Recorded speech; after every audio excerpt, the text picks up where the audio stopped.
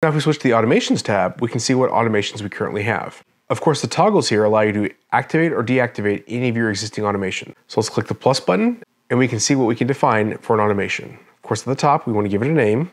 Then we want to define what triggers our automation to start. That is under the when category. So let's click the plus button here and we can set either a schedule where the automation will run at a particular time of day.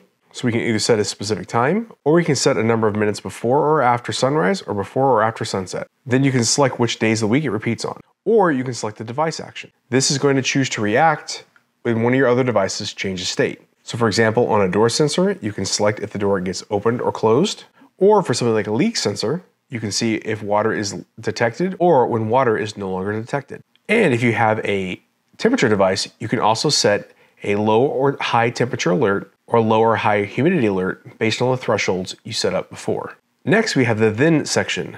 This is where we can define specifically what we want to happen when our automation is triggered. This is very similar to the scenes. So we have all the same options as we had before. Now, one of the nice things about the way the YoLink app handles automations is you can actually set up multiple tiers of if statement. This means that you can have something triggered. In this example, if our temperature sensor shows a low temperature alert, but we also want to see if something like the garage door is open, we can check that here as well. So the plus button here, we'll go to filter, and then we'll say set conditioned. We're going to check device, and we're going to see if our door sensor is open or closed. So if it's open, then we'll continue going on with our automation. So as we can see right here, we have this continue if condition is met.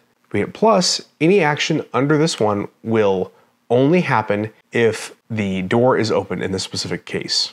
So then I can click notification and I can come up with a custom message. Now, anytime our temperature humidity sensor shows a low temperature alert and our garage door is open, we'll get a notification.